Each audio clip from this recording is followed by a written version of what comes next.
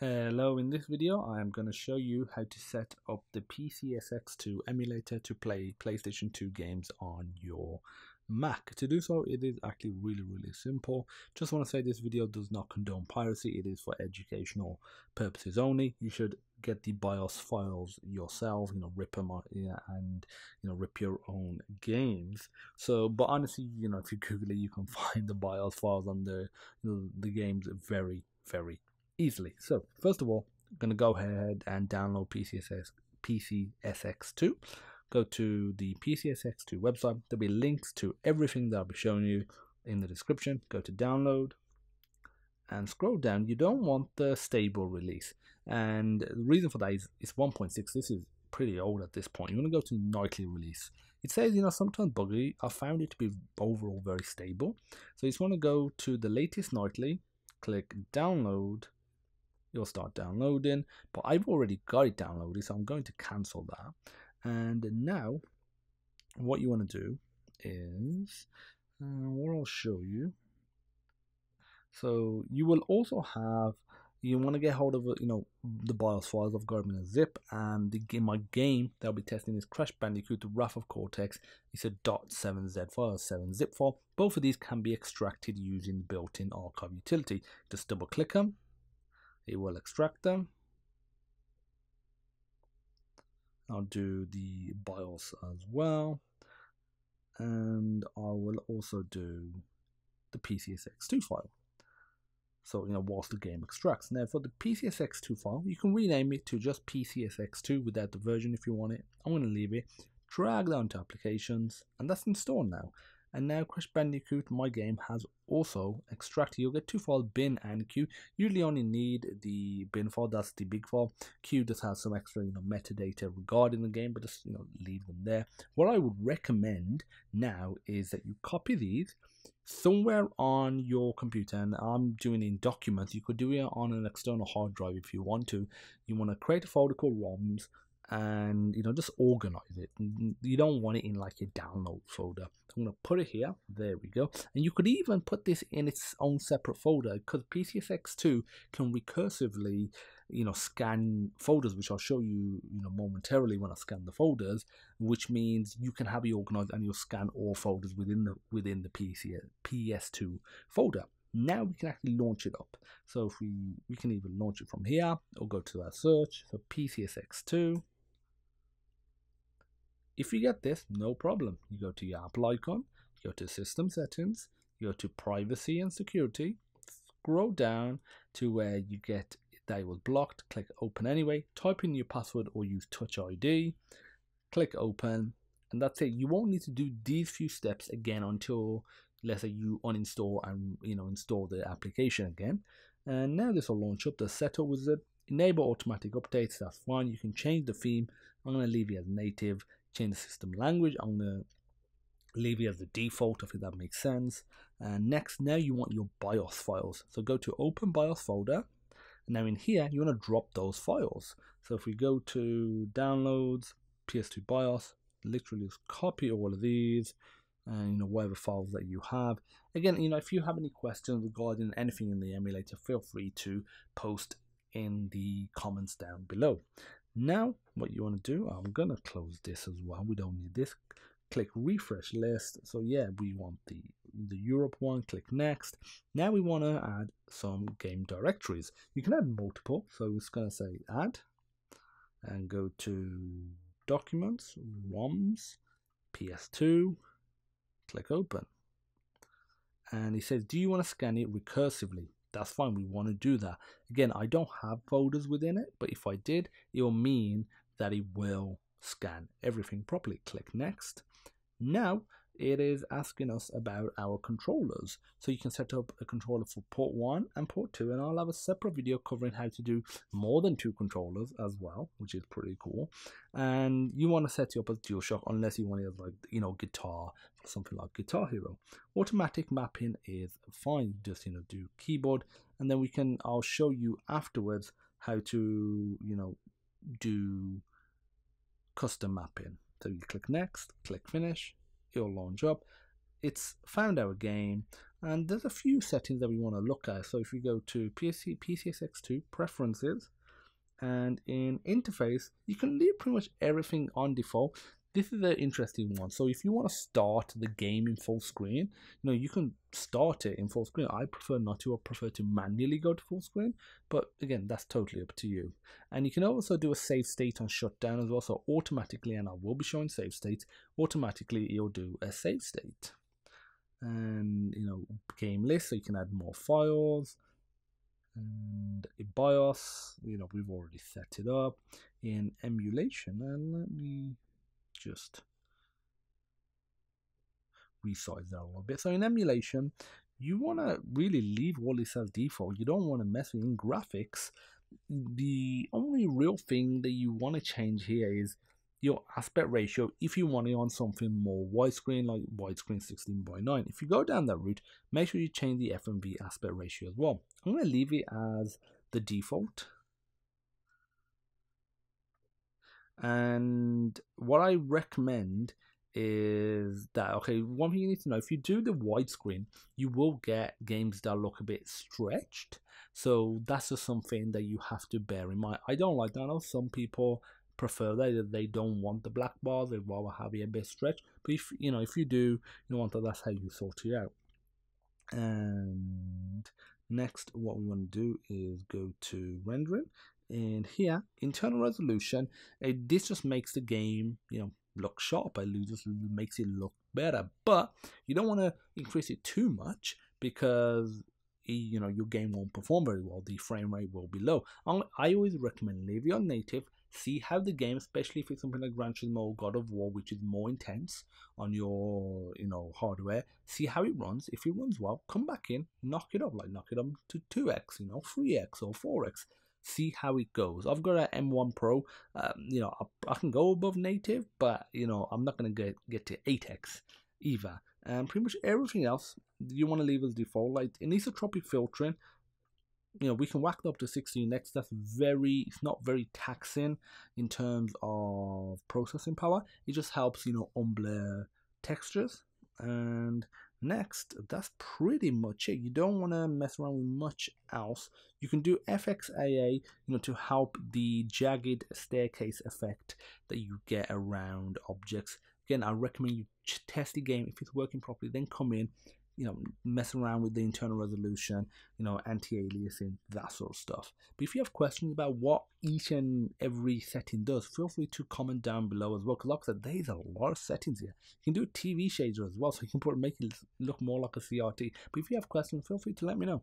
And for the renderer, leave that as automatic. It will figure out what is best, and the compatibility is overall very, very good, so it'll do a good job. For the adapter, I mean, you can leave it as default, but I recommend selecting your Apple, M1, M2, M3, whatever you have, and just in case there's something else connected or it detects some sort of software-based approach.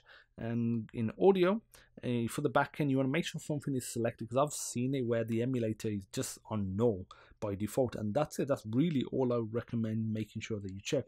In memory cards, you want to create a memory card, so click create. And I'm just going to call it memory card 1. And I know people will say, go for like 64 megabytes or 32 megabytes, but these are third-party ones.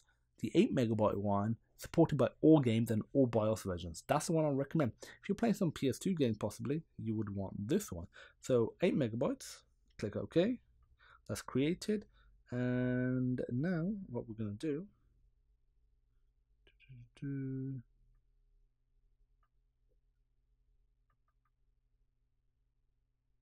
Yeah, so just drag it on, and now that has been selected. So you can do the same steps if you want for memory card 2. Feel free to do that. And in network and HDD, again, I'll have separate video covering the networking folders. We can leave that as default. And achievements, you can enable that as well. This is just some extra thing. This wasn't built in initially. And make sure you just click close, and we're pretty much there. So from here, you want to go to cover downloader, And the website, I'll have a link to it. There's a GitHub page, and in here, scroll down to where you have these two URLs. So you can do default. This is more like the original covers, and then 3D covers. I prefer the original. Click copy, or just click copy there. Minimize, paste, start, and it's downloaded. Click close, and now if I click the grid icon, it's now got the game's cover art, which is really nice. And if you want to change the size of it, you just change it like so. I think that sort of size works really, really well. There's some filters here and search, button if you've got that many games, like hundreds or thousands of games where you actually need to search. But apart from that, that's pretty much it. You won't really need to mess around with any other settings, and never just play the game. So one other thing I want to show you, so I'll right click, so you can manually set a cover image. So if you want to download something else, you can do. But if you go to properties, this will go to like the similar style properties, but you'll see like it has like use global settings. That's just using the default settings. But if you know, let's say there's a particular game, you check the compatibility list. So if you was to go to like the website and you go to compatibility, you have a look, and if you know there's a particular game, honestly it's very, like most of them are playable, but if you know the particular game that works better with certain settings, you can configure the settings for that one game. You might know that, okay, this game you can run it at 4 times the native resolution, and this other game you can only run it at 2 times. This allows you to do that for different titles. And now we can launch it up by double clicking. And actually, you know what, I'm gonna shut it down. One thing I forgot to show you is if we go to settings, controllers, so this is where you can map your controls. So if you go to control port 1 to map, you just click a key, let's say that, you press up, or if I press left, it's left as well. And this is where you change your controller type. There's some basic settings, but honestly you want to leave that. You can assign macros as well, and you can do automatic mapping. So this is where you would map your external controllers as well. So if you have something like a game controller, PlayStation 4, PlayStation 5, Xbox, Nintendo Switch, this is where you can map those controls, and I'll have separate videos covering how to map those controls as well. And then once you're done, you just want to click close, or just click X, and that's pretty much it. You can have multiple profiles as well. Again, it's a bit awkward because I've got it pretty zoomed in, but you can have multiple profiles, which allows you to have different sort of configurations for different games or different users. And that's pretty much it. So I'm just gonna launch up the game now. Gonna make sure the volume's off so it's not too loud, or not loud at all. And as you can see, the game has now loaded. So I'm just gonna get into some gameplay so you can see that. And the only other thing that I'm gonna show you, I just wanna double check the controls. Make sure I haven't forgotten the controls. So start and select, return and backspace, okay, and the face buttons, IJKL. Yeah, that's really the main things I would need.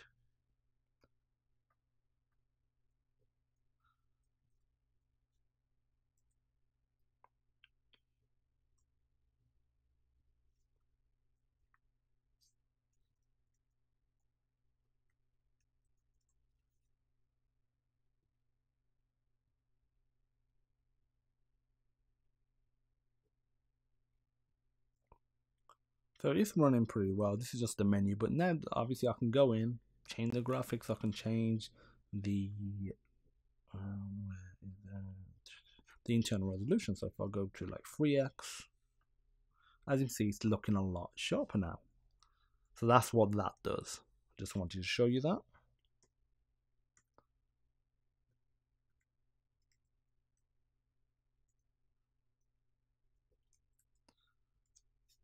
So once we're in the game, you've seen some gameplay. The last thing I'm going to show you is save and load states.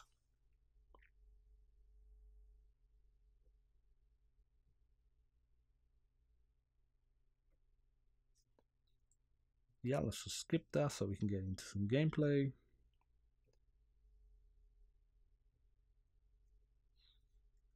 I used to always think, we could control Crash Bandicoot, in this.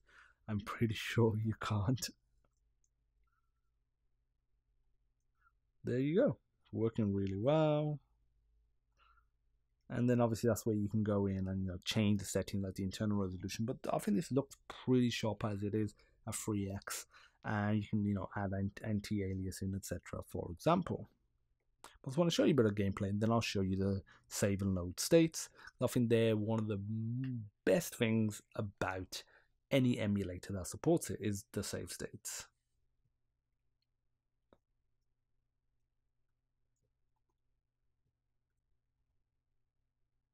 Definitely need a controller for this. Keyboard and mouse is not where it's at, especially not on the Mac.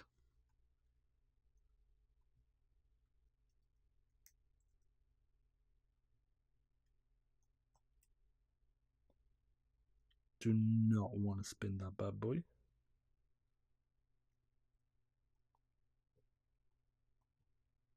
Ooh, had some dropped frames down. It was a bit laggy. Again, that's obviously where I would experiment and figure out what resolution is best. And if you go into full screen mode, it puts it into game mode, which basically gives you better performance as well. So now let me show you something. If you go to System, you go to Save and Load States. So if you go to Save State, go to Save Slot 1. You can use the different save slots as well. If I go to System, shut down without saving. Now if I launch it up, double click it,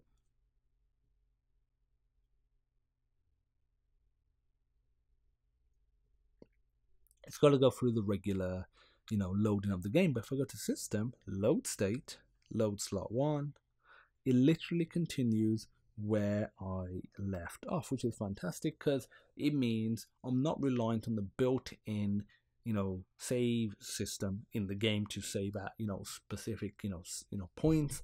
I can save wherever, whenever, in the middle of a level like this, and it can have multiple slots. And also the benefit, it means I skip that intro process for games, because some games like Black just take ages just to get through the intro, and being able to avoid that really helps. So that's it. That's how you set up the PCSX2 emulator on your Mac. If you have any questions, feel free to comment down below. Thanks for watching, and I'll see you in the next one. Take care. Bye.